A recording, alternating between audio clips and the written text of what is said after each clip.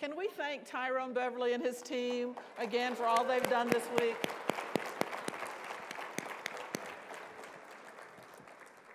They have been active. Not only has, Tyrone been doing our opening, but they've been doing the listening, the relaxation station. They've been doing the fragrance. They've been doing the yoga. They've been doing the hikes. So they have been all over the place, and I just want to thank them again for that.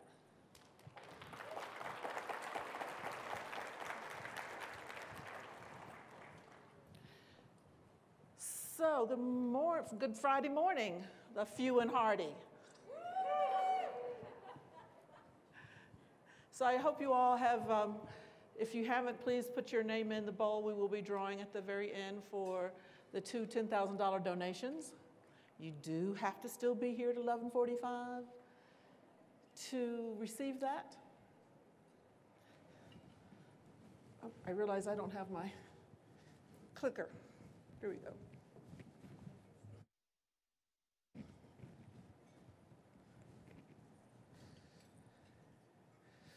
So I wanted to share a picture of my son.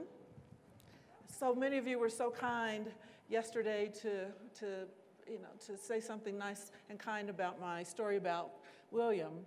That first little picture up on the is that the left or the right? Your left is about the age he was when we first started going to the worry doctor. And then the other three are very recent. And he is, you see him in escorting me. I go to a lot of galas and a lot of dinners, and my husband is not having it. He says, I'll give you get 3 a year. You can pick the 3, but you only get 3. My son, however, loves going to these things with me, so he's my escort for a lot of things. So last night when I told him that I'd shared some of his story, Mom, you know our agreement is you can only talk about me if it's going to help somebody. Did it help anybody? I said, well, I think it made an impact on some people. He said, name one. I said, okay, I can tell you about a conversation I had with someone, and he was impacted by the fact that he too was adopted. He too had a birth mother that was a drug addict. He too understood the kind of anxiety, concern about, whether that addictive trait is, part of your DNA. And it was just really special to him to kind of hear somebody else talk about it. And he said, okay then. So I wanted to share that. I also wanted to share some feedback that we've been hearing over the last few days, last couple of days. One, quite a few of you have mentioned to either me or one of our staff that you've noticed some negative or critical commentary on social media about the symposium and about the foundation or about some of our speakers or me. Yes, we know. We're aware. We were in contact with that organization over the last couple of weeks. We were expecting it. We happen to not agree with their interpretation of our behavioral health agenda. They have every right to voice their opinion. We just happen to agree with a vast majority of their opinion. That being said, I'm going to just plan B. But that being said, that we disagree with their interpretation, that doesn't mean that we dismiss their feedback completely out of hand, because there are elements of what they are sharing and saying that we need to pay attention to, that we need to be sensitive to, and that we need to be aware of. So it's not, I don't want to say that their commentaries not in vain, but there are elements that we certainly support and believe and think that the foundation has to pay attention to. So I wanted to talk about that. Now, after yesterday, last night, I wasn't sure if I was full or if I was empty. Yesterday was an intense day, and we had a lot of conversation and a lot of positive comments from you, but there was a lot of conversation around the panel of young women. One of the comments that we heard was that it was exploitive to have them up here, and to that I actually want to respectfully disagree. All of those young women we learned about because we saw them speaking somewhere else. They, with the exception of Mia, the other three are quite accomplished and quite experienced at speaking in front of groups, and it's their part of it. They consider it both part of their recovery and part of their mission and purpose. So Macy Ray, thank you, Jeremy. Macy Ray and her family, of course, came as a family unit. Macy Ray has her own nonprofit. Even when I asked one of the questions, she said, well, usually when I'm asked that question, I have like 20 things I tell people, but I'm only going to give you 2. So she's quite accomplished.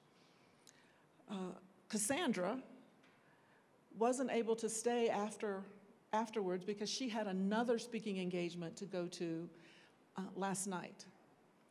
And Amara was the least one fazed about the crowd size. She said, I've spoken to crowds much larger than this.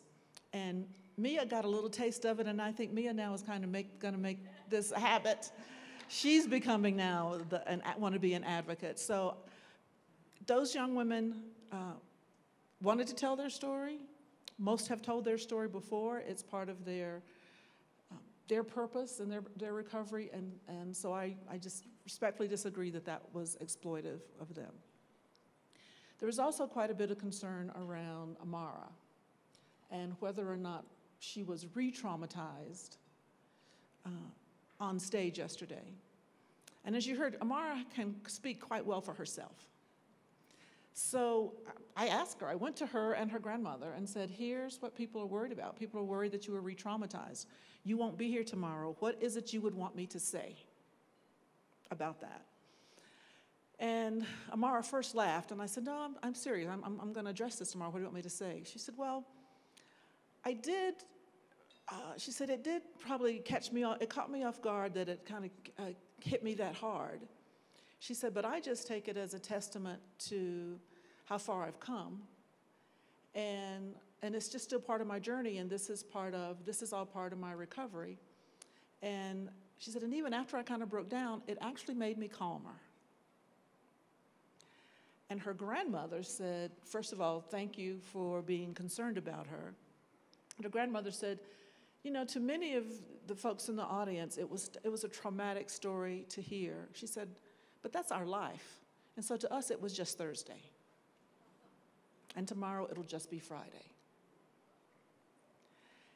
And she said, Amara hasn't cried in years. And so the fact that she did, her grandmother took it as a blessing and a breakthrough. So that's from them, their reaction to some of your concerns and worries. And then there was also concern about part of what Mara talked about, suspected abuse of her sister. And so what was our obligation as a foundation? What was your obligation with that knowledge? And when I mentioned that to Mara's grandmother, she said, you know, we have no idea where Amara's mother and sister are. We haven't heard from or talked to them in years. We don't know where they are. Amara assumes that because she was abused, she assumes that her sister is, and she would love to save her from that if that's happening, but we have no idea where they are.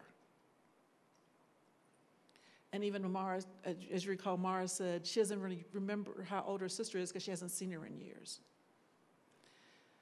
So we did follow up with that, we don't know that there's anything we or you can or should do about that, given that even they don't know where they are.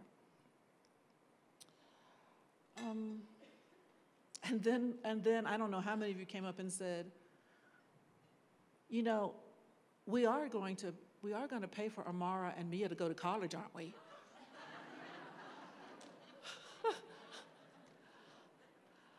And I said, well, you know, the foundation can't do that.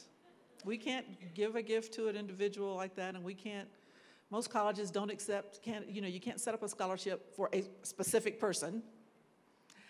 However, if anybody wants to set up a GoFundMe page or crowdsource it, I'm sure we can probably, there are plenty of people in this room that would contribute. So that was kind of that's just kind of a recap of the feedback from the last couple of days, particularly yesterday. And I heard lots of people talk about that it was just a heavy day. It was, some of the stories hit close to home, or some of them were just, it was just the sheer weight of them all, one after another. And if you didn't come to the screening last night of the movie Escape, written, directed, produced, and acted in by the young people of the Ute Mountain Tribe, you missed a treat. And so now mark my words. So we're going to have Amara who's going to write the Netflix series, and we've got these young people at the Ute Mountain Tribe who are going to have the production company. It is going to happen.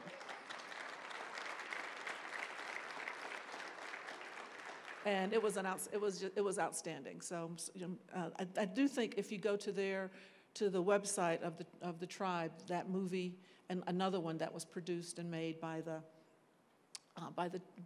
youth are on there available. So it's well worth, and they're 35-minute movies. So not a lot of your time, but well worth your time.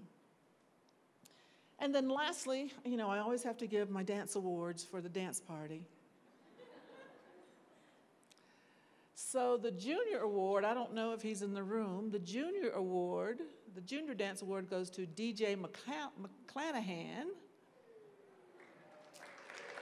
I don't think DJ's here, but to DJ we will give a $250 gift certificate to help with those back to school expenses.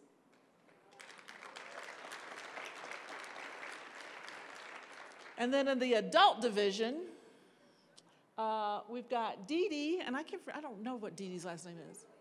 Where's Dee Dee? Is Dee Dee here? What's Dee Dee's last name? McPherson? McPherson. So we will make a $1,000 donation to Dee Dee's organization, and then for the male, there was Aaron Miltenberger.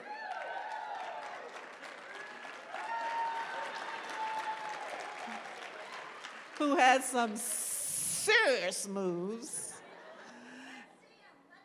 And so we will make a $1,000 donation to the Boys and Girls Club.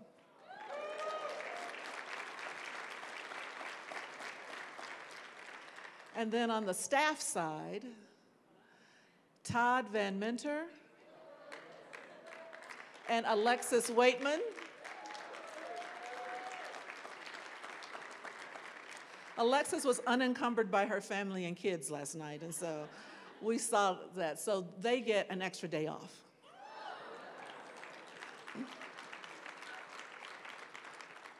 Okay, now on to our program. We wanted to just also give you some resources. Certainly this is not an exhaustive list by any means, but people wanted some resources to who they could call or who they could share with their friends and family to call. And then we will put, I think, Taryn, we're going to put some other resources up on our website. So the listening lab this morning, now we've got you here, and we're going to let you, you are going to be the program. So we're going to have 3 rounds. Going to have a question each round. And so we've got 15 seats up here, actually 14. The 15th one's for me. I'm going to have 14 of you volunteer to come up and spend 20 to 25 minutes talking about 3 questions. Here are the 3 questions, but we'll only do one at a time. So the 3 questions are, the first one is, what's the path forward to create an equitable preventive, treatment, and recovery system in Colorado? So think about whether you want to comment on that question. We're not re-identifying problems. We're talking about solutions and the way forward. Second question is, what and where are the next generation of cutting-edge practices and policies that we should be looking at and working at, whether they're here in Colorado already, whether they're somewhere else, what's out there that we should be paying attention to? And the third question is, so what's the role for the foundation? So the 14 people who want to come and talk about this first question, what's the path forward, come on up. We have a ramp if someone has a physical disability and can't climb the stairs. So those 14 people who want to talk about this question, come on down.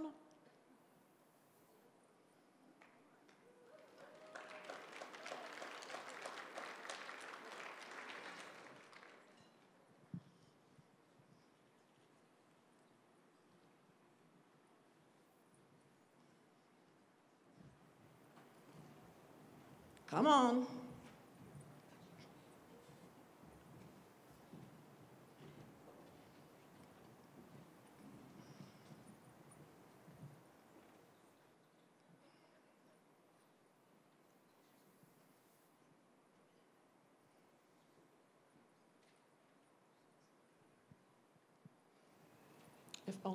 If only these folks want to talk, then you'll get more time to talk.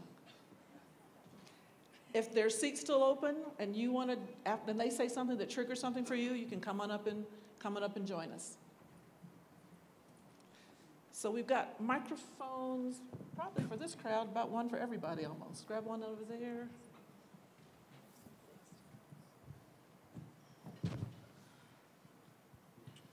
Get that one. All right, so very quickly, just tell us your name and the organization you represent, and then whoever wants to start can start. Hi, my name is Kristen Bates. I'm the Director of Strategy, Policy, and Communications for the State Office of Behavioral Health under the Department of Human Services. Hi, my name is Veronica. I am a student in the Colorado School of Public Health. I'm going for my MPH, and I also work as a coordinator for Developmental Pathways, which is a nonprofit organization that provides services to individuals with developmental delays. I'm J.K. Costello, and I'm a physician consultant with the Stedman Group. I'm Cindy Rauert. I'm a physical therapist at Platte Valley Medical Center, and I work with people with persistent pain. I'm Kimberly Bahanik, Regional Director for the Center for Mental Health in Gunnison and Hinsdale counties. I'm Ingrid Johnson. I'm the Senior Director of Operations and Policy at the Colorado Center for Nursing Excellence, and I'm a nurse. And we'll just start sharing the mics. I'm kind of falling out of the picture, but my name is Suze Bolay, and I come from the organization that is Americas for the Conservation and the Arts. I'm Dr. Carl Nassar. I'm the president of Heart-Centered Counseling, an organization that's committed to expanding access to behavioral health care in Colorado. Christina Guerra, I'm the executive director of West Mountain Regional Health Alliance. And Sharon Raggio, I am CEO of Mind Springs Health and West Springs Psychiatric Hospital. Okay, so we'll share some of these mics over here. Who wants to start with the first idea of the path forward? I'll start. One of the things I think is really important with the path forward, and certainly this conference has started to address, is the issue of stigma and breaking down stigma. I would suggest that peer workforce has a significant opportunity to help address stigma even more and to really create some outreach. I think one of the things that we've seen from our speakers, as well as I know I experience in our organization, is that people with mental health and substance use disorder challenges often are not the first ones knocking on the door saying, I need help. And it really takes some engagement. And I'm a big believer in focusing on engagement and engaging people into treatment, treatment works. But a lot of times people, and we heard this from some of our speakers, people will start treatment and then drop out. And we really have to be about meeting people where they're at and engaging them. And sometimes that means not waiting for them to call and come into our office. It means going out to where people are. And I'm a firm believer that a peer workforce is one of the avenues to do that. At Mind Springs, I'm proud that about 10% of our workforce are peers, and peers are people with lived experience, people who are in recovery from a mental health challenge or a substance use disorder challenge. And they do things that a professional cannot do, and they are able to reach people in ways that a professional wouldn't even begin to touch. And that's not to say the professional stuff isn't needed also, but again, we're not going to be successful unless we're about engagement. So that would be one of my thoughts with respect to a path forward. And just so people know, the staff are taking notes. Other comments? I think it's really important to have community-based solutions. I went to a presentation by Vermont, who has a really good drug treatment system, and it really clicked. I knew everything that they did. I'd read it all online, but one of the guys said, things got better when our community started to take ownership of the problem. And it really clicked for me that sending people to Florida for rehab is not going to be the solution to substance use or mental health problems. And so I think creating things in Grand Junction and in Durango and Steamboat and Frisco, that really takes ownership in the community and doesn't send people out so that people can have peers and have their community and their family around and have jobs and be in their housing is really, really important. So I think that's particularly for substance use, part of the way forward. We often run up against access because we're a frontier community, and sometimes just getting to the clinic beyond the stigma of coming to the clinic are huge barriers for us. So in addition to peers, I also believe that from the insurance company's perspective, there needs to be reimbursement for mental health and substance use work in the community, and that it's not disallowed automatically, that if there is a medical necessity reason that we need to be serving in the community or a different location than our clinic, that we should be allowed to do that and reimbursed to do that. I think a lot of parents had questions yesterday about if I don't see the signs, if there aren't warning signs, if my kid won't talk to me, how am I going to know that they need help? And I think that SBIRT, Screening, Brief Intervention, and Referral to Treatment, which is an evidence-based program in schools, is a really valuable thing. I know our state has worked really hard to get this done, but when we look at screening early and often, that's where you're going to find individuals who maybe don't feel comfortable talking to their parents. There was a lot of youth suicide work that was done last year, trying to move forward, how do we do more youth suicide prevention? And the kids came and testified in front of the legislature, and they said, even kids who have good relationships with their parents may not be able to talk to them, but especially for kids who don't have a strong relationship with their parents or their parents are part of the problem, they need to be able to be identified and connected to treatment. So I think that using evidence-based programs to screen youth in schools is a fairly essential thing, and then also making sure that we have peer support and access so the referral goes somewhere would be the other very essential piece of that.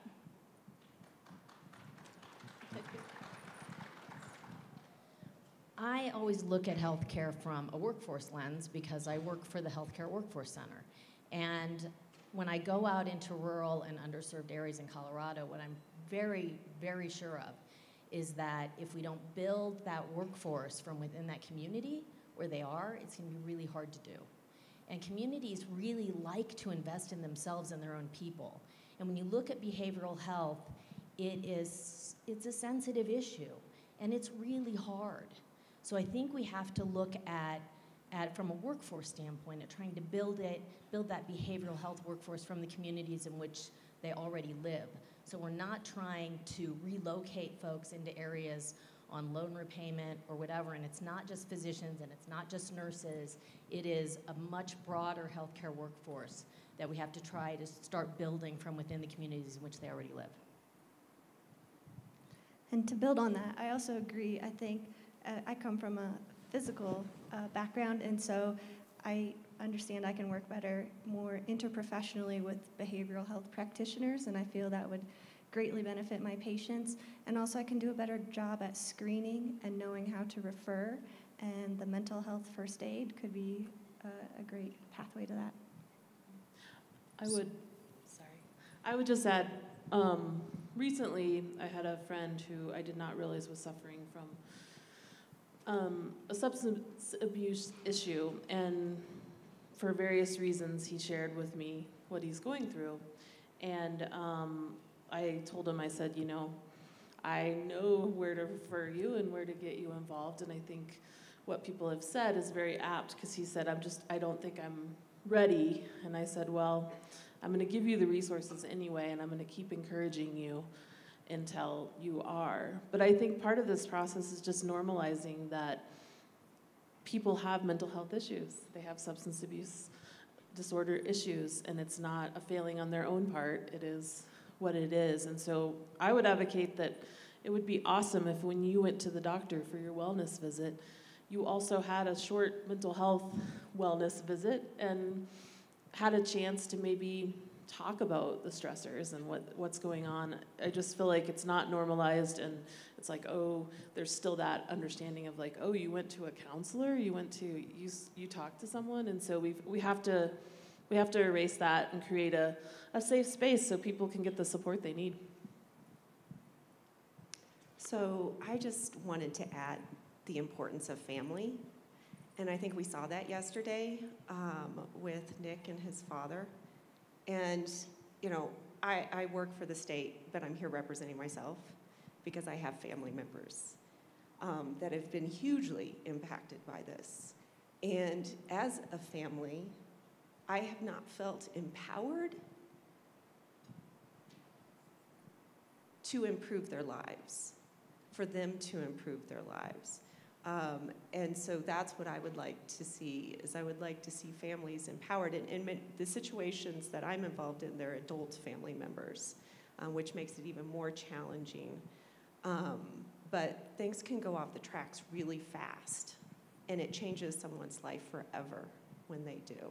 And so I would like to see families as a part of those discussions in the wellness, the treatment, the identification, and the planning for our family members. Yeah, I just want to add a couple pieces. First, I just want to say that I personally love behavioral health. I love mental health. I have when I met my wife about 25 years ago, backpacking through Europe, we began traveling together, and as we were talking, she said that she had a therapist. And I said to her, "What's wrong with you?" And that didn't land very well. We got through that, luckily. But that was an introduction to me to the world of therapy. And I really view this as a very rich field. I look at mental health in terms of what it can do. And if I think about it from a very pragmatic standpoint, from the standpoint of cost savings, I see mental health as having the capacity to be a tremendous cost savings across fields. Certainly there's tremendous data showing the cost savings in physical health, but there's tremendous cost savings in a number of other systems. My hope is that over time, as behavioral health moves more into the forefront, and people aren't saying what's wrong with you when they say they've gone to therapy, that what happens is that there's a recognition of how much more funding behavioral health needs. We have a tremendous access to care issue, and as we work to resolve that access to care issue, as more people step forward to create access to care and more people get support, that lends itself to needing more funding for all that increased access. So my hope going forward is that as we start to recognize how important and valuable behavioral health is, that we are able to increase access to it and increase funding to support that access. I'd like to piggyback on that. My name is Denise Kidd, and I'm a licensed professional counselor, a licensed addictions counselor, substance abuse professional, and an AccuDetox specialist. I'm the Addiction Recovery Services Coordinator for the Public Community Health Center. So that program or that service is designed to provide MAT services to pregnant women addicted to heroin. We also treat their partners if they are also using. And one of the things that I want to say, and is just profound to me, is as a licensed professional counselor and increasing access to services for our senior age population, is I cannot bill for that service because I have to work under the supervision of a licensed physician. So it's a huge soapbox of mine. There are many, many wonderful, excellent counselors out there who are licensed to provide great benefit in accessing services to our senior age population. So I would want to encourage everybody here to write to your legislators to ensure that legislation is passed, again, increasing access to services for many of our senior age population. Very important issue. I would just echo that and say that there are multiple policy changes. The one you just spoke of is absolutely a top of mind one, but there are multiple policy changes, and I know that's really our next question, so I might just stick around, Karen.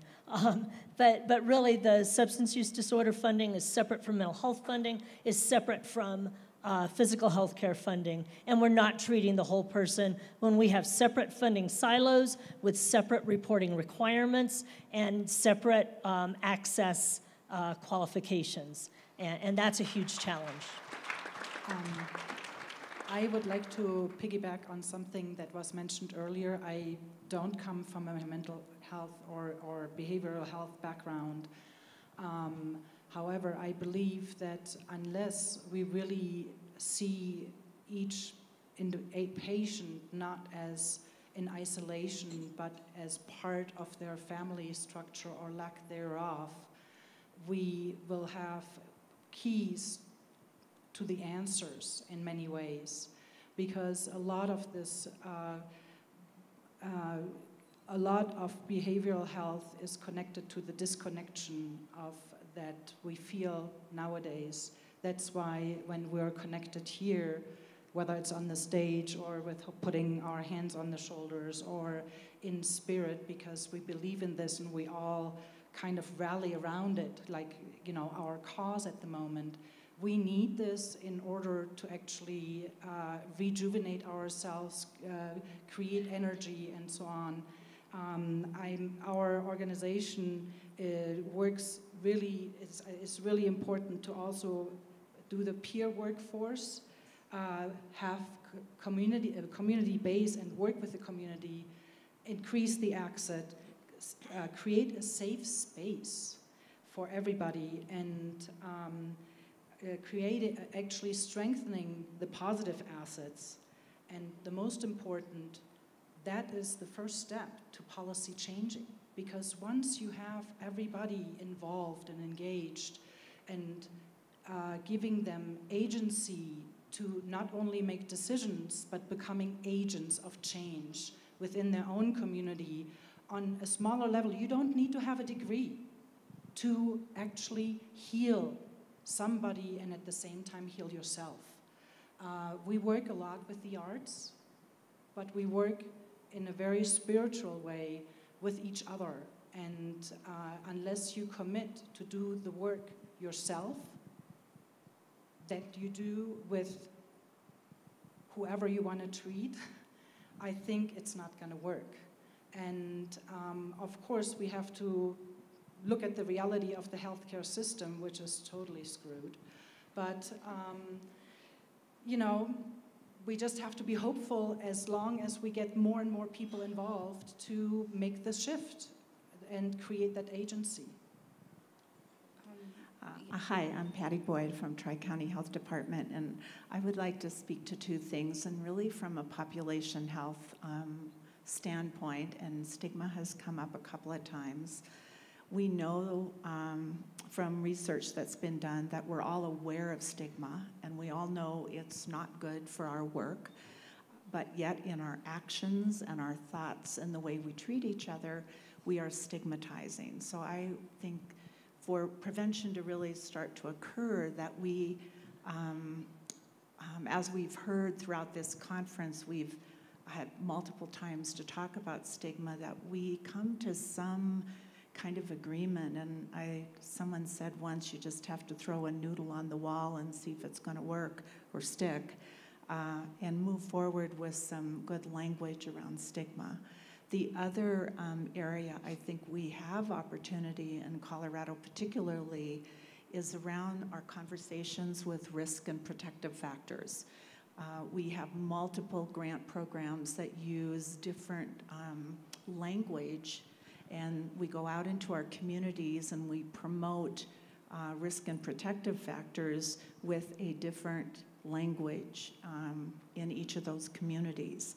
If we could come up with some common language that talks about trauma-informed care and ACEs and use it consistently, then we would, I'm a chemist by training, and that saturated solution experiment you remember from grade school when you had to keep putting the drop of food coloring in the glass of water, well, I think we could turn the water green. But we all kind of own our own language and don't really kind of want to come together on that. We all have mental health. We all have good mental health days. We all have poor mental health days. So getting our feelings and our head attached to our physical body, I think, would be helpful. Um, I'll give you last word, Veronica. Go ahead. I just wanted to build on what was said earlier about engagement and also including the community into policy changes. I think that building resilience in the community is important because there's not enough mental health providers to meet the needs of everybody, and there's also not enough representation. So I feel that training community members to address the mental health needs of their community is important. There are a lot of organizations doing that via promotores, and I think that that's important to meet the need. And also, I feel like organizations should build more collaborations. I feel that each organization has their own rules, their own policies to meet, but they're not really collaborating, and some organization might have a resource that other organizations do not, and I think that more sharing of resources could help meet the needs of community members.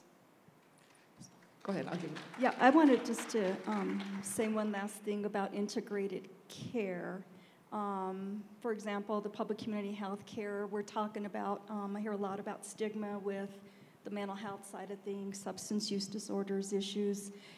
If any one of you were to come to our clinic, you would not know if you were seen for a medical visit, for a mental health visit, because of that integrated piece, and that's the beauty of the integration to help get away from that stigma. Thank you all for your comments, and as they leave and the next group walks up, let's give them a round of applause. Thank you.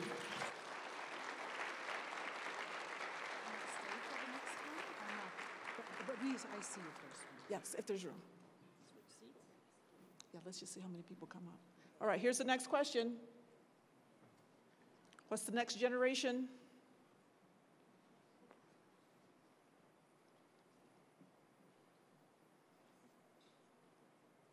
Aha.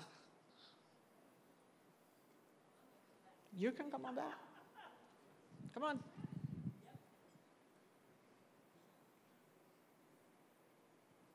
What's out there that we should be paying attention to?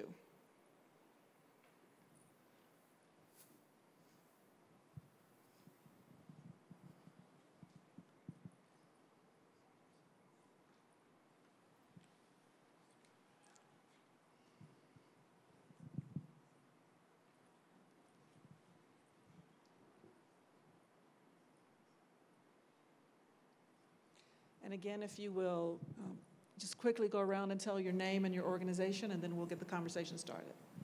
My name is Pam Giner. I'm an organizer for Girl Trek, nationwide walking health organization, 150,000 women strong. We're walking to prevent preventable heart diseases. I'm Erin Miller with the Colorado Children's Campaign. Ida Rhodes with Catholic Charities in Pueblo.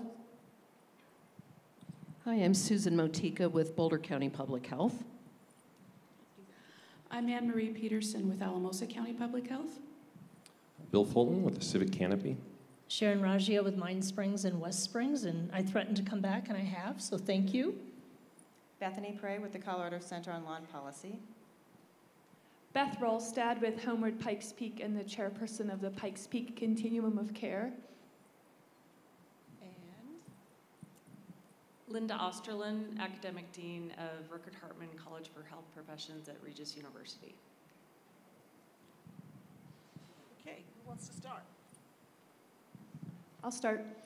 One of my biggest concerns is sober living homes in the community and their lack of licensure and policies and standards to protect those who are living in sober living.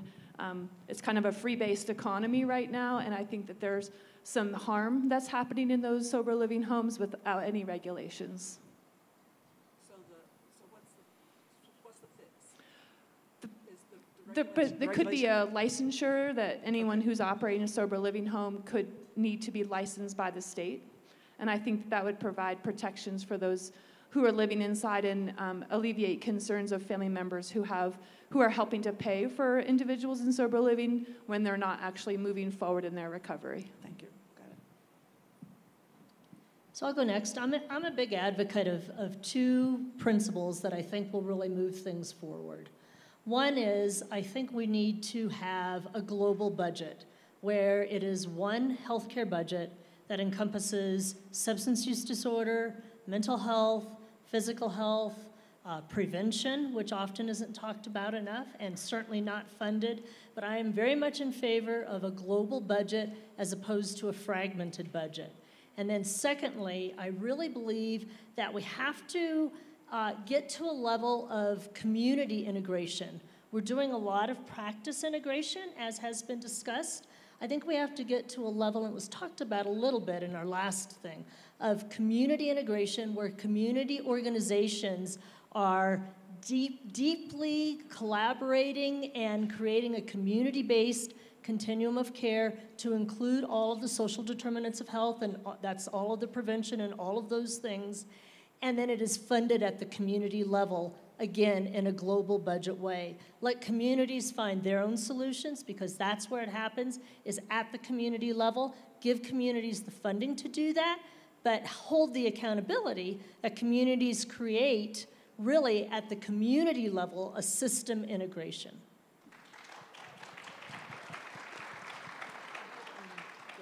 So I just want to piggyback off that in terms of preparing healthcare those who provide services and looking at interprofessional education experiences and core competencies for nurses, for counselors, for pharmacists, all having that experience at the university level where they are practicing in collaboration and learning from each other. And then those are the ones in the future going out into those community agencies prepared to have those collaborations and practice together to break down the silos so that we can treat people as a whole person. Yeah, so I'm just kind of thinking as you mentioned that, Sharon, even before we get to some of the policy solutions, some of the discussions that I found most inspiring in some of the afternoon sessions were, it's unlikely we'll ever have enough resources and enough professionals to solve these challenges. They're so far upstream. And a couple of the discussions have pointed to, it made me think of that analogy of the canary in the coal mine of, the miners would send canaries in, and if the canaries died, that was toxic air. Sometimes I think our policy solutions are trying to equip canaries with gas masks or make them more resilient to toxic environments. Like we're trying to increase our ability to sustain lives that are fundamentally misoriented, and what is it that's producing the kinds of conditions that most of us find ourselves in? And one woman in one of the sessions, I thought she said there's a fundamental illusion that life in the United States is about individual success and achievement. And that premise alone explains so much, the stigma of why we have a hard time talking about these. I think in the conversations with communities before we figure out the policy solutions and the kind of practical, professional, to be able to stop and say, what is it that's driving us into the patterns that we're in? And is it a myth that we want to perpetuate, that life is defined by individual achievement and the success we have? And it seems like that myth, in some ways, is a necessary one to keep in place the inequitable structures that we have. Because if I'm not entitled to what I have because of my hard work, that's a scary thought. Or if I can't blame somebody for their condition because they didn't work, that seems like that edifice is holding up a lot. And so if we were to challenge that and say, if someone like me who's in good fortune didn't necessarily always deserve that, someone who is experiencing difficulties didn't create those, we might start a very different conversation about how worthy each of us is in supporting that and kind of changing the pace of the lives that we tend to be living. So in addition to all of those policy solutions, I think some element of that fundamental question of what are we doing? Like, what is this game we're in the middle of, and is it the one we want to be playing?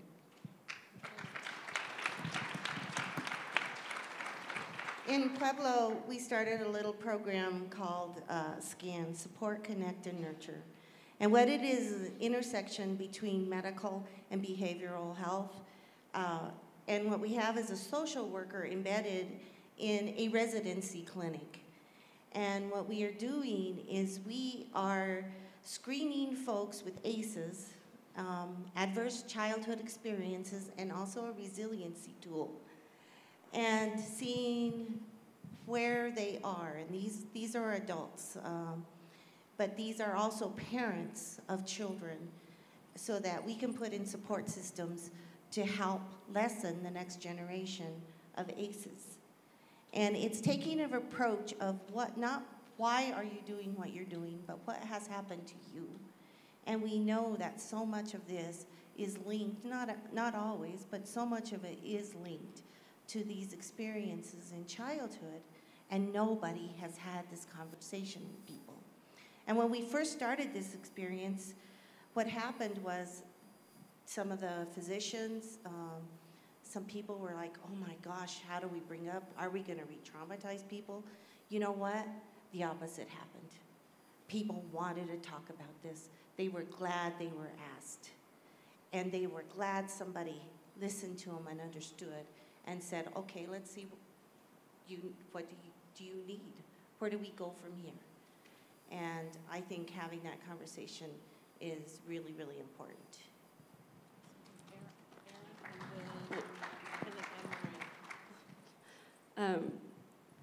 I think this is a great conversation and definitely a lot to think about.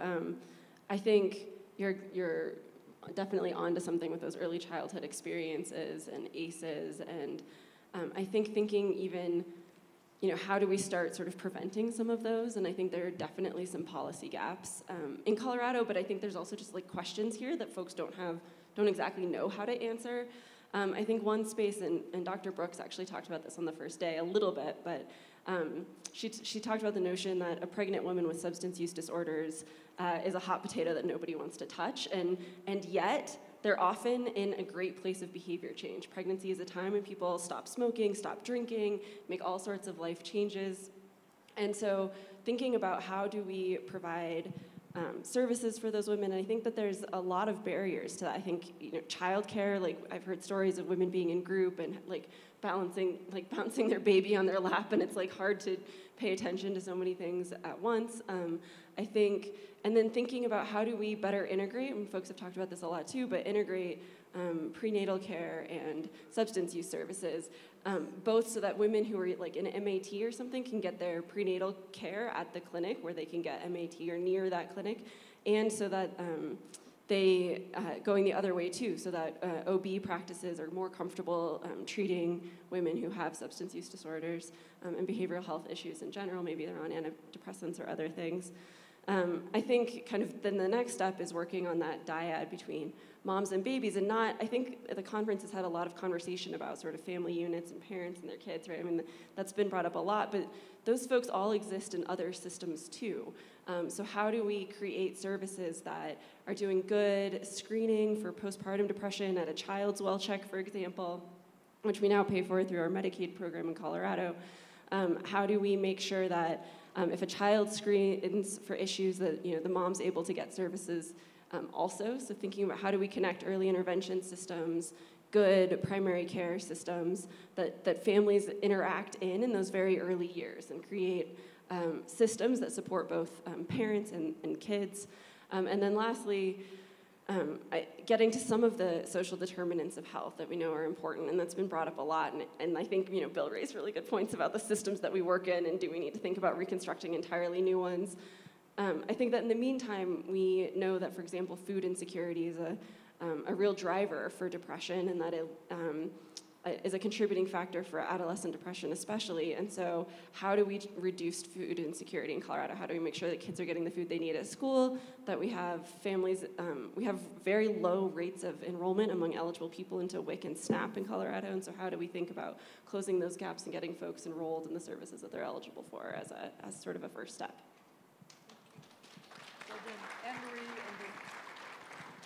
I'm going to tap back into the ACEs. I've been with a group of people in the San Luis Valley, and we spent a year of learning and how adverse childhood experiences not only affect the long-term physical health, but also change the structure of the brain. And we're looking at implementing screening and starting interventions in Head Start with these kids, because we have a kindergarten teacher in Alamosa who has stories about these kids coming into kindergarten with terrible behavior problems, and when they go back and look at the paperwork and their screening tools, these kids have these horrible ACEs. And we have to start somehow getting programs into place so that these kids and families can start having some resiliency. Will help prevent substance abuse later in life and long-term health problems. So I think we need to start addressing these adverse childhood experiences early in life.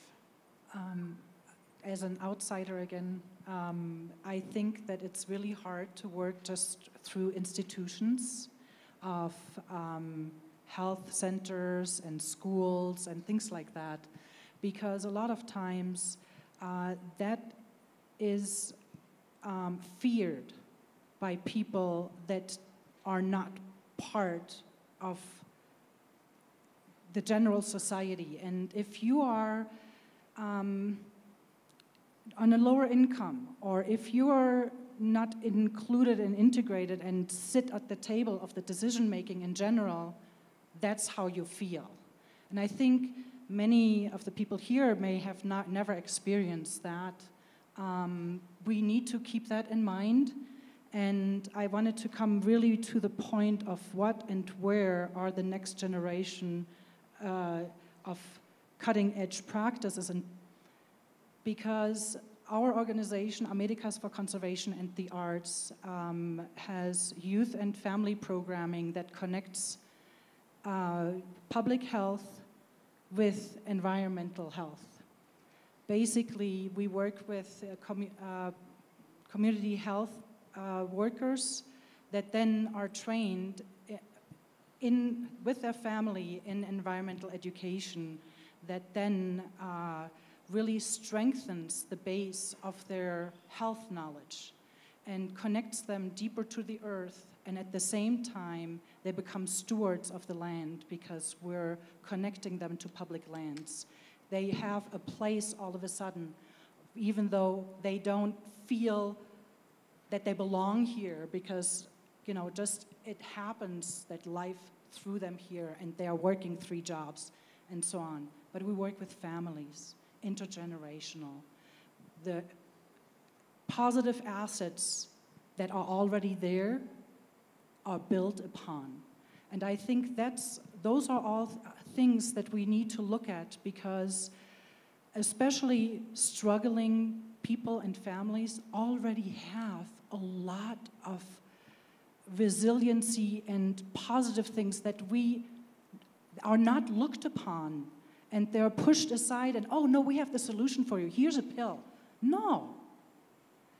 We need to have that conversation in a Socratic process, in the community circle of how do you deal with that? And listen. We need to listen more, because just bringing book knowledge is not going to solve the problem. We need to be there with our hearts and create that deeper connection that will not just disappear easily.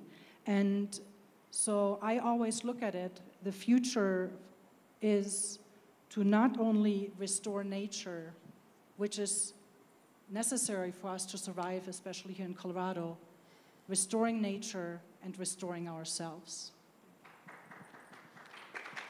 Yes.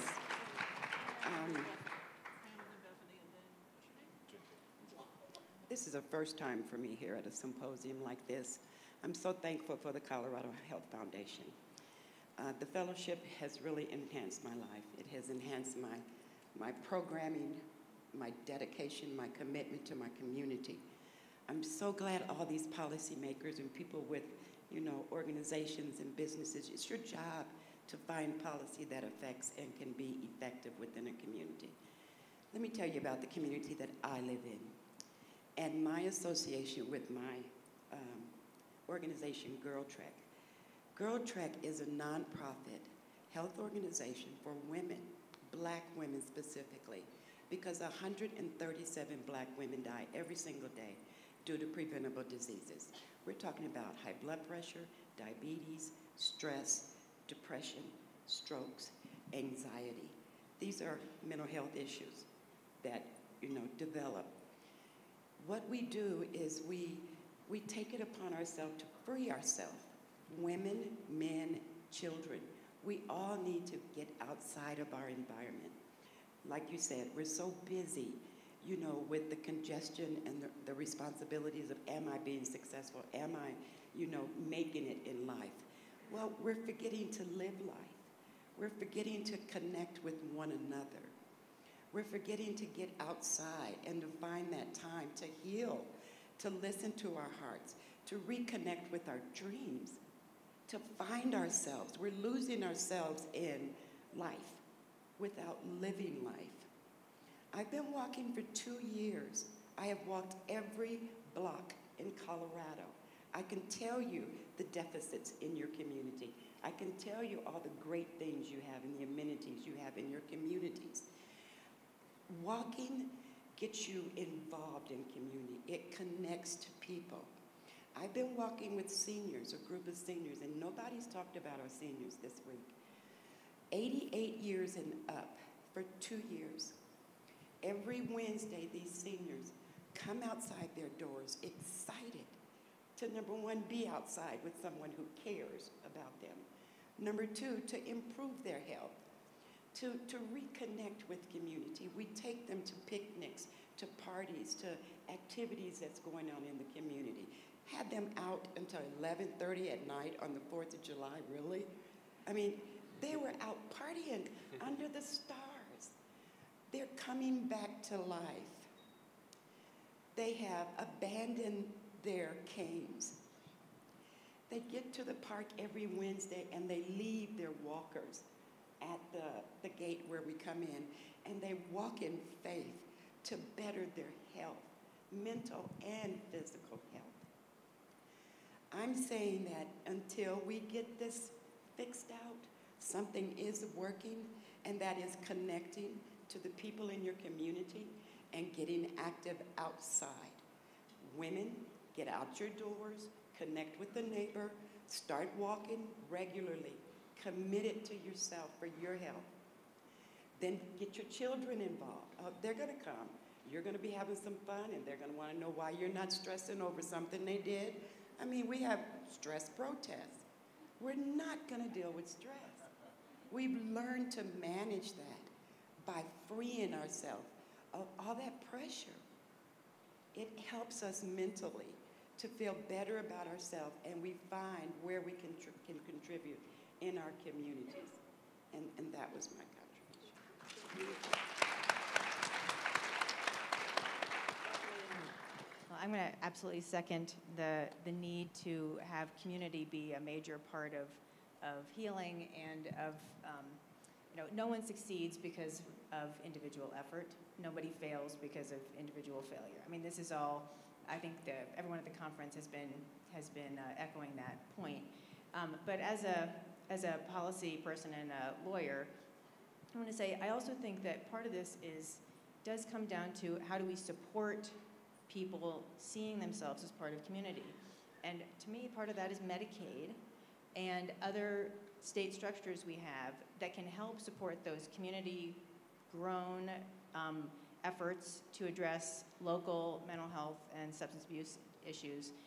But we have a system, a Medicaid system, that allows a lot of flexibility to reimburse a lot of these activities in a way that's effective, and that currently doesn't.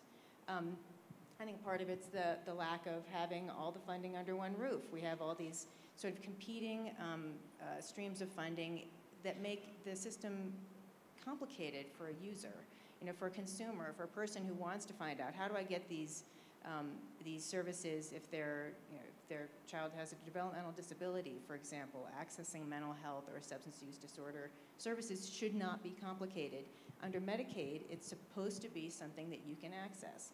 So I think that we have some opportunities now, specific ones through a 1115 waiver that Medicaid now has having to do with the residential treatment benefit that I think that we can use to do some of that blending, that we can use to better fund more kinds of practitioners to provide the kind of services that communities need.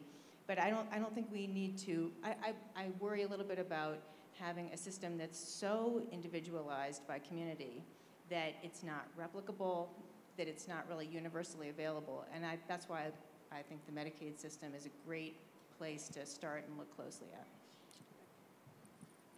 at. One of the hard things about behavioral health is that people are behind closed doors, but one place where you can find people with behavioral health is in jail and prison.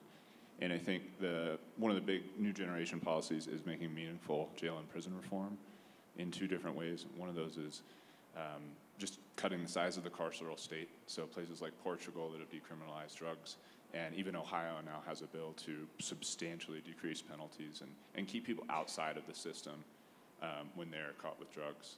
I think that's really important because it gives people, like drug court's great, but why does it have to be court? Why can't we offer those supports to people before they are in the system and already have something on their record? And the second part of that is offering meaningful behavioral health and substance use treatment in jails. Places that have done that, Rhode Island offers any type of treatment, so methadone, Suboxone, and I'm talking about opioids solely, Suboxone and Vivitrol for people, their choice in conjunction with their physician and their psychiatrist or their counselor. And since they've implemented that, they've not only decreased overdoses amongst people leaving jail, their entire state overdose rate has decreased because so many people leave jail and overdose. And that's not a fair penalty for someone to experience jail and leave and not be able to find a job and then overdose. And there's something that we can do about that. Yep, for me, it's just enforcement of already existing state and federal parity laws, making sure that people who have substance use or mental health disorders aren't denied coverage because of unfair utilization management practices, making sure that we have adequate networks of providers, both for specialty care and otherwise, paying providers enough to make sure that we do have adequate networks of care. So those are mine.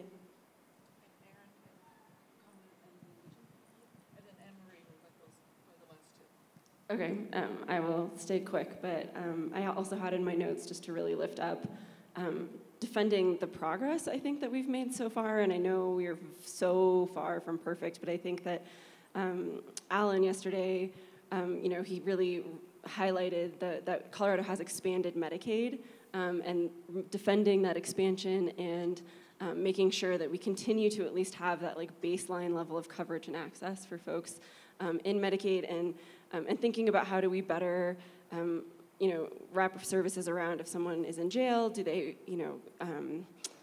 thinking about how do we make sure that they stay covered as soon as they get out, that they're able to access treatment as soon as they get out.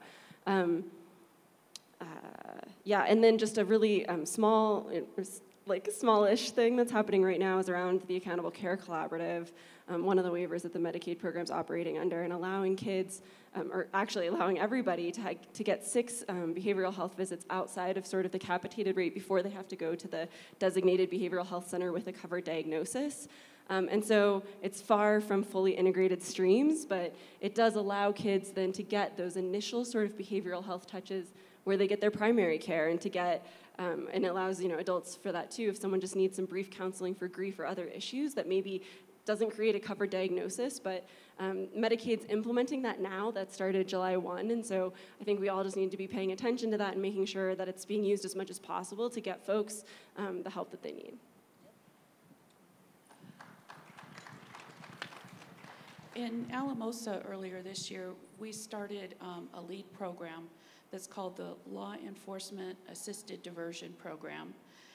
And here, this is an opportunity for law enforcement, for somebody who's just busted for having drugs, no violent crimes or anything like that, to take them to a place, and I'm not sure exactly where that is. I don't know if it's Center for Restorative Programs, but where they get screened and see if they're eligible and interested in becoming involved in the program and getting some services that they need. And to me, that's a really great alternative than sending somebody to jail just for having drugs on them. And our jails are overpopulated terribly. And this is a nice alternative, and to give the person an opportunity to come clean with maybe some medicated assisted treatment and the other behavioral health services that they may need, so that they can move on with their life and become productive again in our society. And Tyrone will give you last word. An elder in the community once said, "The body is not designed to be sick." And the reason why sometimes we face obstacles in this area is because of the violations that we have committed against ourselves and against the environment. And as I think about that, the violation is the culture that we live in. And we talk about policies and practices, but the culture is sick. So if the culture is sick, it begins to perpetuate the sickness in all systems. So if you look at the human body, we have a digestive system, we have a reproductive system, a muscular system. We have all these systems that must work harmoniously for the whole to function at its highest level. In the moment one of those systems are compromised, it affects the whole. And as I look at this, when we work in silos, many of you have already said it, it begins to affect the person. But one thing that we're not addressing in the best practice is the culture. The culture is go to work, go to sleep, or go to school, go to work, go to sleep, go to school, go to work. And that in itself creates mental challenges because you don't have time with your family. You don't have time to yourself. You don't have time to be alive. When I was with Yo-Yo Ma last night, one thing that he said is, when they asked him, how often did you play the cello? He said, I played efficiently, but my father made sure that I played outside and I had a life. And the culture that we have is not providing us an opportunity to live and enjoy the moment and people. And I think best practices are organizations that see the importance of time, that give their employees time off, that have a moment to relax, to have a time to celebrate, and have a time to just be human. And we continuously dehumanize people with the way that we have designed the culture for people to live in. And then we say, why is everyone depressed? Why does everybody have mental problems? Because we have not done a good job creating a culture for us all to live in. And I think those who are doing that, those are the best practices and being more harmonious with the nature that we live in. So that's what I think. Thank you all again. And as these folks exit, don't rush the stage.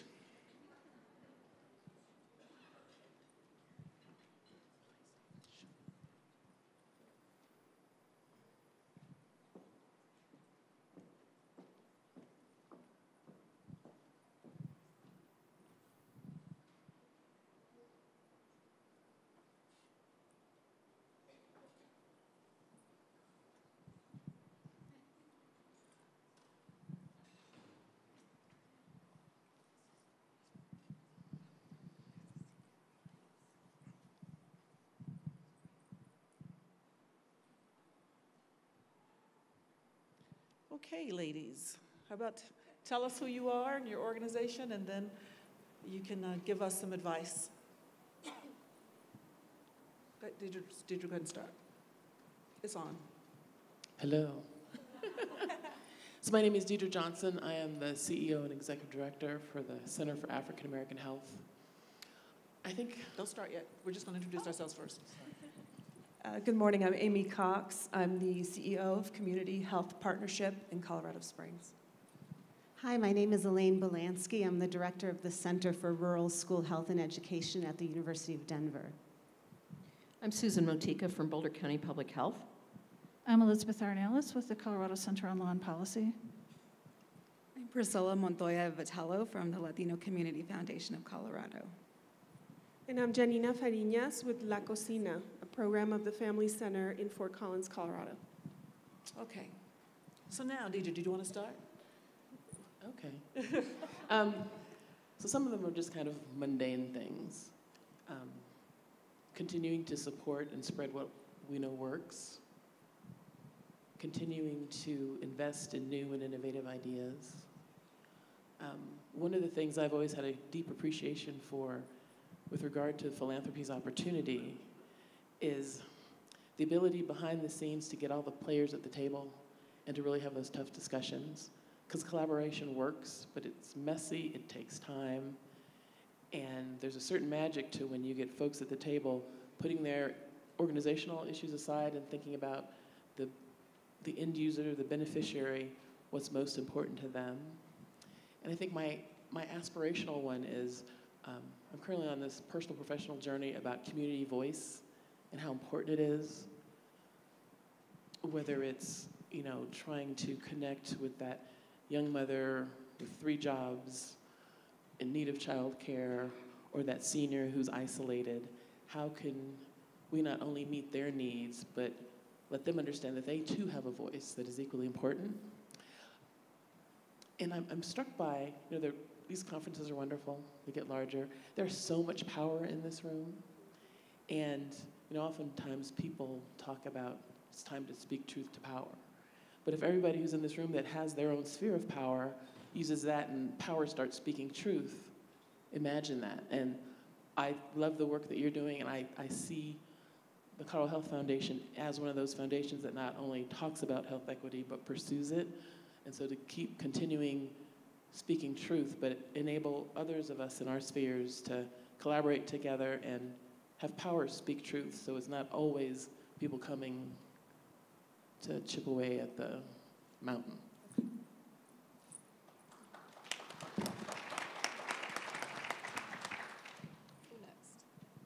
I'll go next. I would say to the foundation, keep doing what you're doing. Keep listening, keep broadening the tables, the participation and the leadership of the community broadly in Colorado, and the candor of saying not everybody agrees. And I'm going to own that. I'm going to be honest about it. And that's fine. We live in a purple state. Not everybody agrees. But to take more courageous positions, to be inclusive, and then to be honest about what those challenges and difficulties are. I would say keep doing what you're doing. On the issue of behavioral health, mental health, I was kind of up here for the last section because I was thinking, where does it fall? But I would say we need a system approach that is really looking at our broader community. The city of Longmont, for example, or a county approach. How do we bind together people? And we do a good job of looking at best practices, evidence-based. We know what some of the programs are, but what are the communities in America that have really, as other speakers have said, linked community, linked family, linked schools, the key stakeholders with a primary prevention approach and an intervention approach. We can certainly look at the policy levers of the bifurcated or trifurcated system. Absolutely, that's important. But there's a lot of policy work we need to do. And looking at it in a systemic, community-based way. We need the community voice and power. We need this systemic approach which prioritizes prevention as much as the excellent intervention approaches we've heard here today. And I want to jump in right there if I could.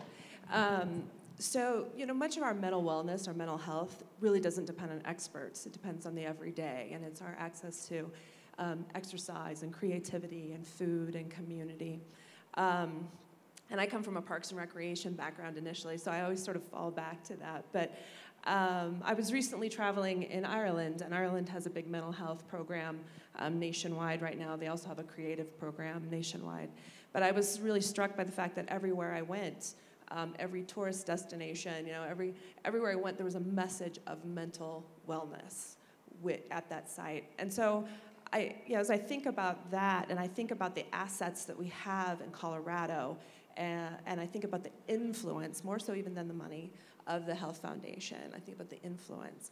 How do we use your influence to affect organizations like Great Outdoors Colorado, who's done this Generation Wild about getting kids outdoors, but how are we getting more people outdoors? How are we getting more of our adult residents outside? How do we work with our tourism board? How do we make mental wellness just a casual part of our culture, as opposed to something that's separate? And so I think that, with your positions and your influence, we could take that to a statewide level.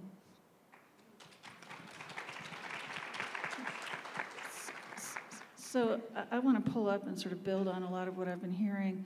I mean, first, let me say that taking this conversation, I'm not sure what the next step is that the foundation has in mind to move forward with an action plan based on this conference and what you're hearing. I'm sure there's some next step, so I'm sure we'll all be looking forward to hearing about that. But I'm going to pull up some and talk about policy as well. So mental health fits in as part of the healthcare system. It has to. That's what we've been striving for. We want it to be integrated as part of a systems approach to health. And when I think about sort of the policy environment, we've got to, as Erin said, keep our eye on the ball in terms of coverage. Coverage really matters with respect to mental health, and we don't have full coverage. We've made big strides in Colorado, but we're seeing policies, for example, even at the federal level, short-term health plans and others coming that are going to make substantial differences with respect to people's access to health care and mental health care, depending on how we approach this in Colorado. What steps do we take to make sure that we have access to behavioral health going forward? Secondly, as Bethany said, the Medicaid program is an incredible vehicle, but it's not broad enough to cover everybody. And we have a whole population that's outside of the health insurance system, by and large, in terms of our undocumented folks and people who are scared to participate for the various reasons that we've heard. It seems to me that the foundation could really lead the charge in Colorado on changing hearts and minds around inclusion of populations that have traditionally and historically been left out for a range of reasons, including a growing hostility to those communities. The other community where there's a growing hostility, I think, is the poor. We've seen, I think our national dialogue has sort of shifted to trying to make public programs different in nature and kind. And we're really struggling, I think, with the ethics and the baseline investment in public programs in our country.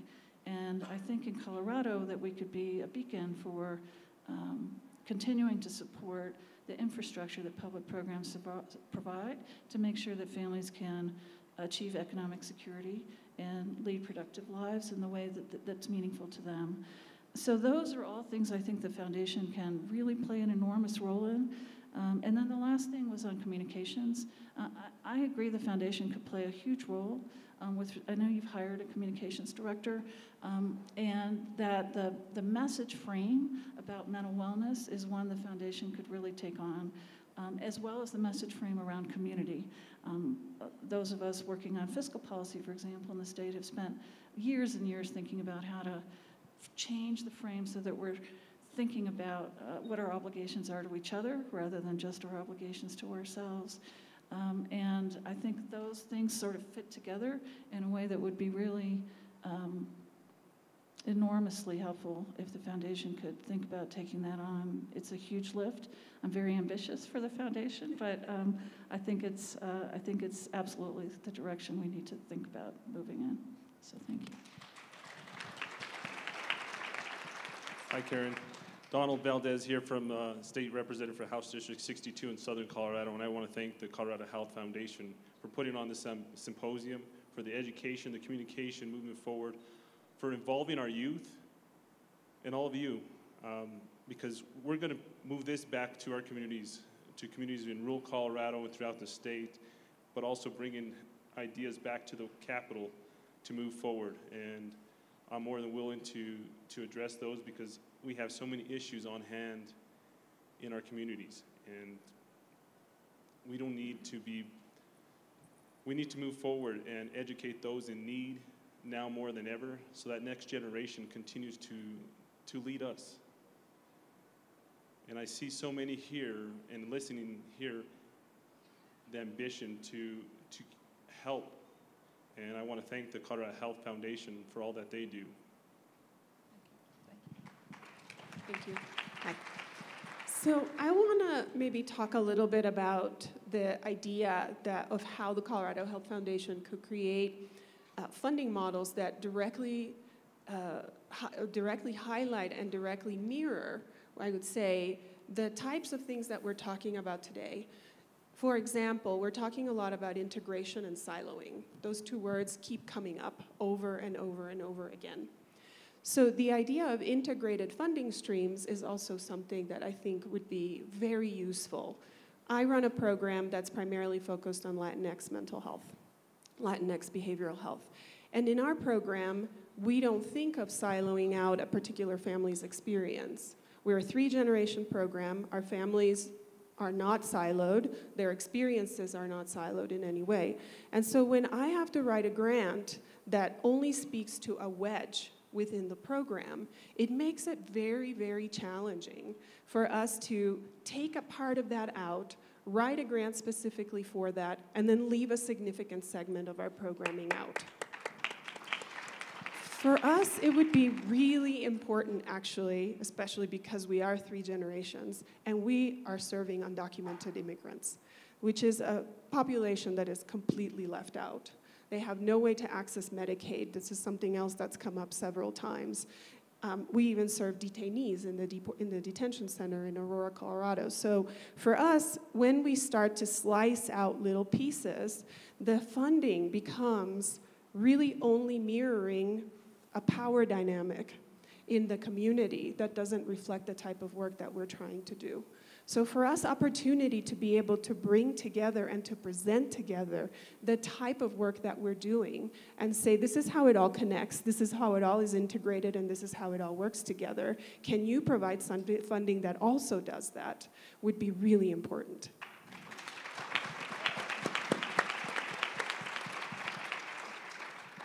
I also want to thank you for such a wonderful symposium, and I wasn't planning on saying this, but one recommendation I have is that I hope that you and your staff have restoration after this so that you have the strength to keep on doing what you're doing. I have a spa appointment this afternoon. Oh, good. And I would love to see the Colorado Health Foundation take on the issue of poverty, because when we look at the strongest predictors of the quality of our lives, poverty is probably one of the most highly correlated predictors of that. And I feel like that would be getting at the root causes of why we're even having the conversations about an opioid epidemic, for example. So we spend a lot of time talking to people in the San Luis Valley, and one of the things that we hear is this pervasive sense of hopelessness. And when we dig a little bit deeper to find out where that hopelessness is coming from, oftentimes it's because people don't perceive they have economic opportunity. And I really feel like if we could take on that bold issue and try to figure out economic opportunity, a lot of these problems that happen downstream will lighten up.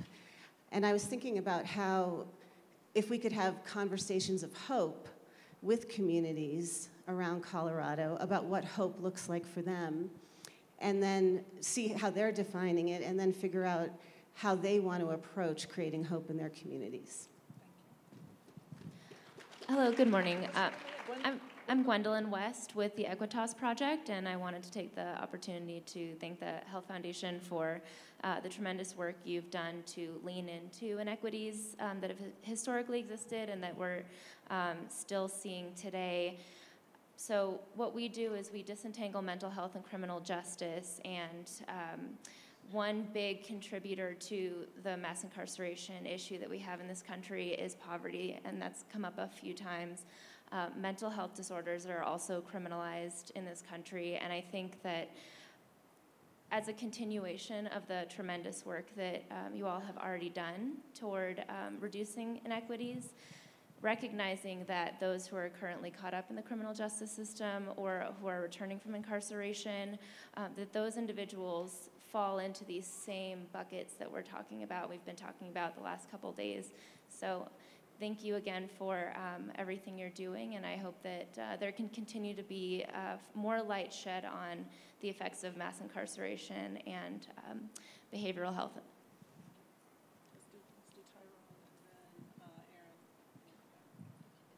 So I was going to walk off the stage after this wonderful lady eloquently put what she said together. That was beautiful, and thank you for saying what you said, because that's exactly what I was thinking.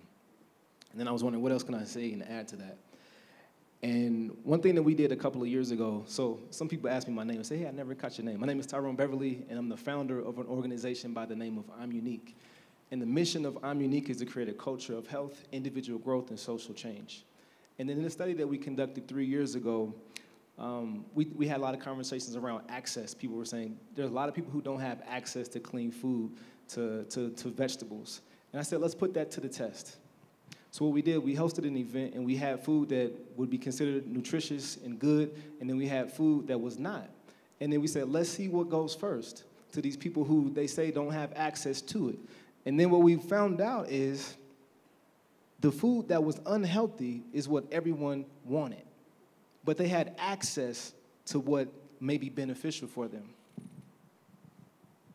They had the access, but they chose something that was not good for them. And then we looked at culture again, and we said, well, what do you eat when you go to the movies? And most people say, I eat popcorn and nachos. I said, okay. What do you eat when you go to a baseball game? Who taught you how to do that? The culture. So culture influences behavior.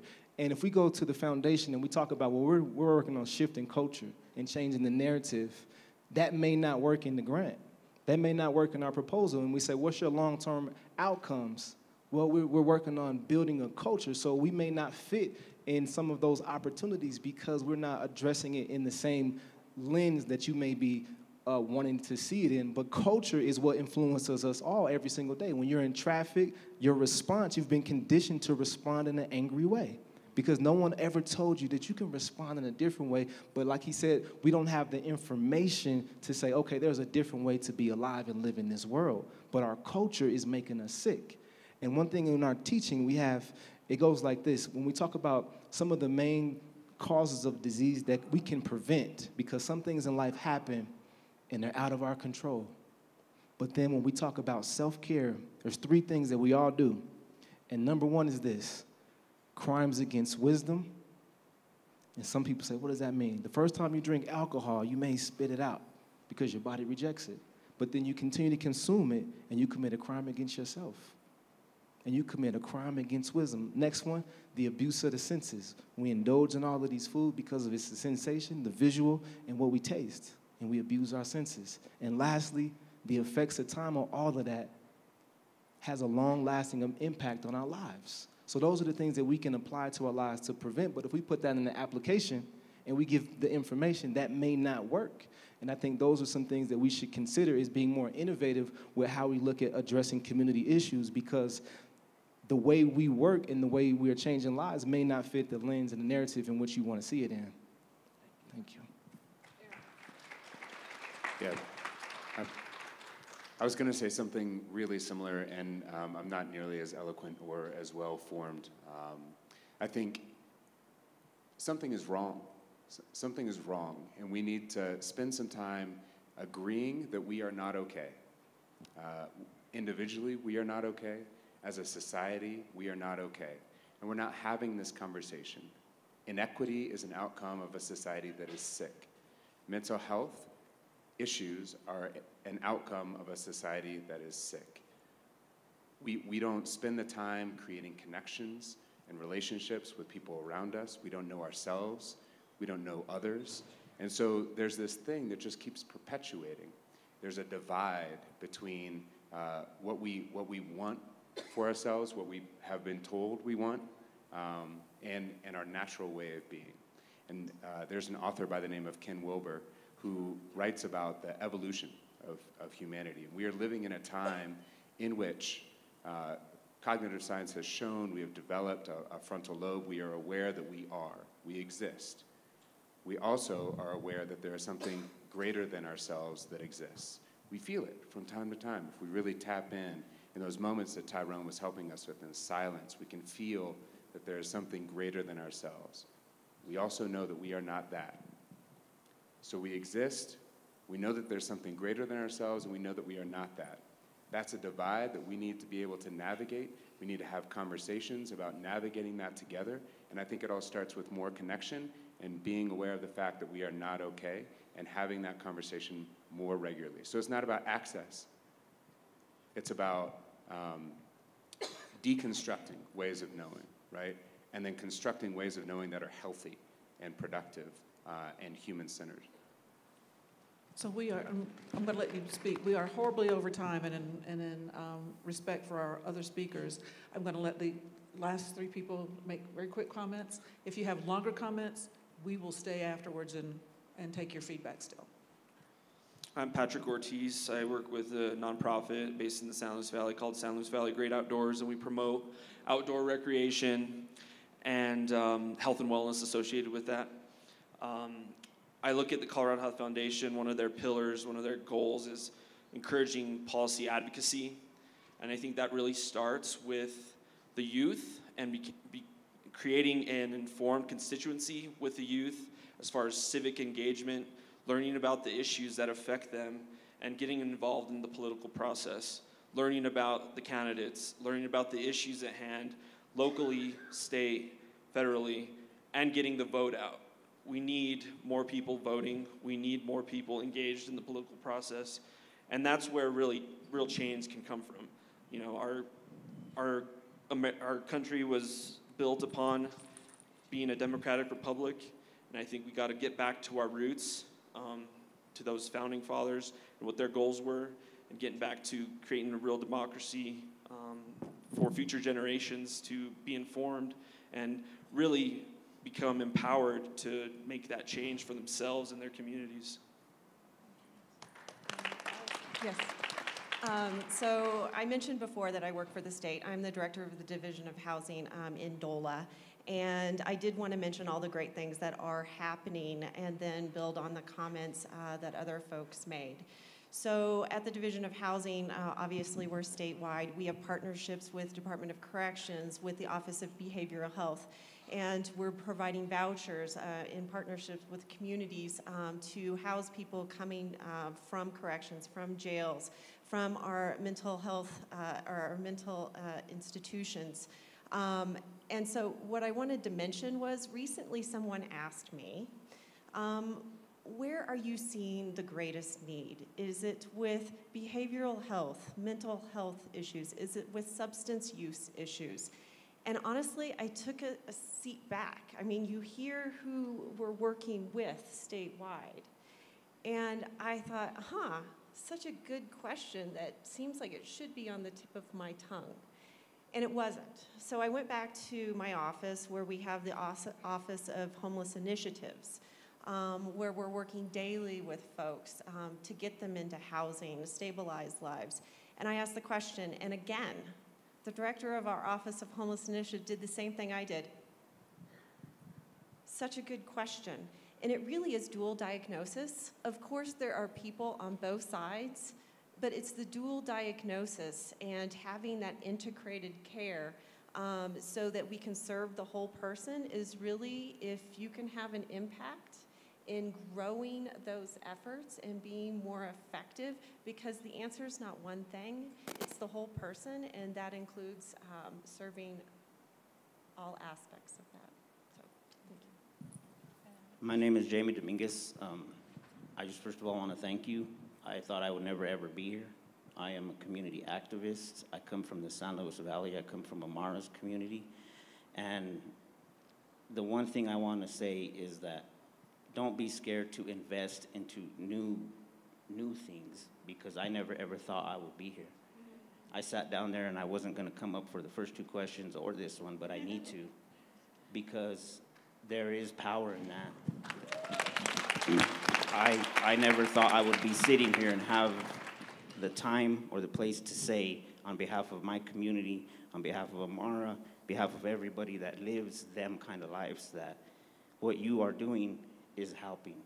I came here as an upstream member, and I'm helping my team, and I hope we get what we need to move forward in our community. I come from the same place Donald comes from. This is just the awesomest thing ever. I'm a recovering alcoholic, recovering gang member, community member, and apparently now I'm somewhat a professional going to bat for my community with the help of you. Thank you.